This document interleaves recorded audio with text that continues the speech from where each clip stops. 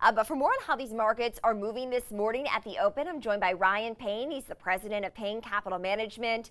Ryan, it's good to see you from your remote location. And we see the S&P 500 nearing an all-time high. I know that you've been a big bull on these markets, but even at these levels, do you think it's a bit frothy? I think it depends on what market you're talking about. You know, back in March when you and I were talking, I was probably one of the only people saying that we were going to see a melt up. And we're actually here, Kristen. We're literally seeing a melt up in the markets. But if you start looking at the S&P 500, it's literally, if you look at the top 5 names, it's literally 23% of the index. I mean, big tech basically drives what the S&P does. And I'll go on a limb here and say, yes, that is actually getting a little frothy. And for me, you rarely hear that I'm a little bit standoffish when it comes to any sort of market. But when you look at the overall market, I mean, man, there's so much room to move. Like if you look at those top quintile stocks in the S&P, they trade close to 50 times forward earnings. I mean, that's insanely expensive. Whereas if you look at the cheaper stocks in the S&P 500, they're more like 11 times earning, which is like, you know, really, really undervalued.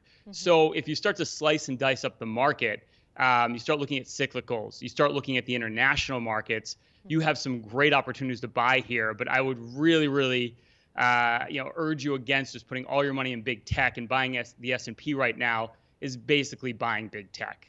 It's a good point. I mean, the NASDAQ down about 0.5%, the S&P 500 lagging behind the Dow up about 0.5%, but we know technology a bigger and bigger proportion of the S&P 500, to your point, Ryan. So list some of those sectors where you're putting your money toward, and which international markets in particular.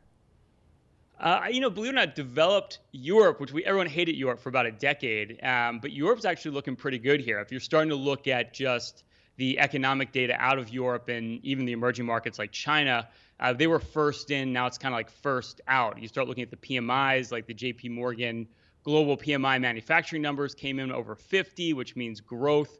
So growth is reaccelerating around the world much faster. And even like Europe, if you look at their balance sheet, they're just not as leveraged as the US.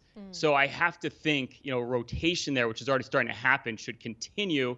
And also, one thing we don't talk a lot about is just the dollar. Actually, we have talked a lot about is the dollar right now is just getting hammered, which is great for your overseas investments. It's almost like a kicker on top of the fact those markets are doing well, because those currencies are starting to appreciate against the dollar too, which in my opinion has been a long time coming.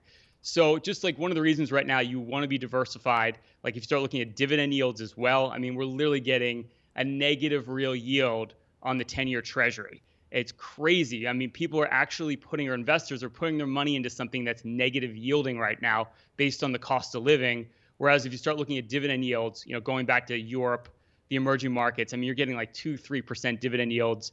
Value stocks here in the US, when you start looking at cyclicals like financials. I talked about energy on your show 3-4 months ago when energy was trading at like $20 a barrel, and you're talking about oil. That's literally doubled since then. So all those places, though, have so much more upside here, and you've got to be putting your money there right now, Kristen. Let's talk about this vaccine news, Ryan, this morning. I mean, I think if this vaccine out of Russia was considered a viable candidate, one that Americans could actually take advantage of, we would be up 2, 3, maybe even 4% on the Dow. But the gain's relatively muted, and we do still see a mixed market. When it comes to the healthcare space in the U.S., is that a space that you think is overvalued right now? And how much of a potential vaccine, or vaccines plural, from different healthcare providers is priced in? I don't think it's 100% priced in, because it's not a sure thing. I mean, the news has been very good, and I don't know about you, I implicitly trust Russia. That was a joke. So I don't know. I mean, just the fact that Russia is indicating that there could be a vaccine, you can see what's happening with the market here. It's absolutely melting up before the open.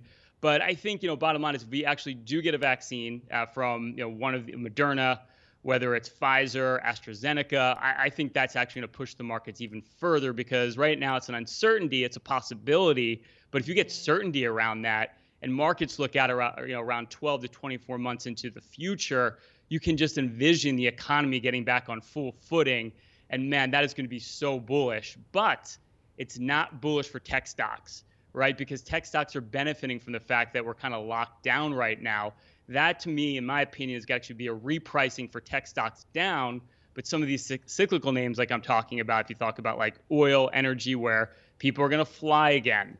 You look at manufacturing picking up. all that stuff is going to be great for oil prices. And meanwhile, you start looking at the production side of oil. We're down to like our lowest level in rig counts in years. So that supply demand is going to really get out of whack, which is just going to be great for any stocks or any companies that benefit from a reacceleration from the economy. And again, that's just not tech. But a tone of caution, Ryan, on tech. Interesting.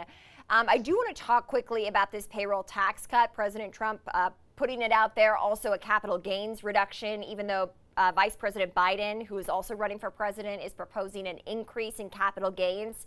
How much is that potentially moving the market today? And do you anticipate that we will see a change in that before the election? I don't know. I mean, I think it's great rhetoric for the election. I mean, believe me, I would love a lower capital gains tax. I would not argue with that at all. But I think it would be very, very hard to see that get passed before the election. I think it's good rhetoric. But I think it also speaks to the fact that, like, if you get any sort of tax benefit with stocks, along with the fact that generationally now you're seeing millennials like open accounts in droves on a lot of these platforms like Robinhood, E-Trade, all these different online discount brokers.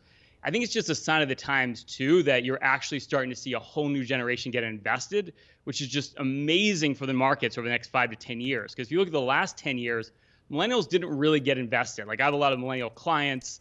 Either they sat in cash or, maybe they added some monies to the market, but the market just wasn't the place to be. Real estate was a very popular investment for the last decade. Yeah.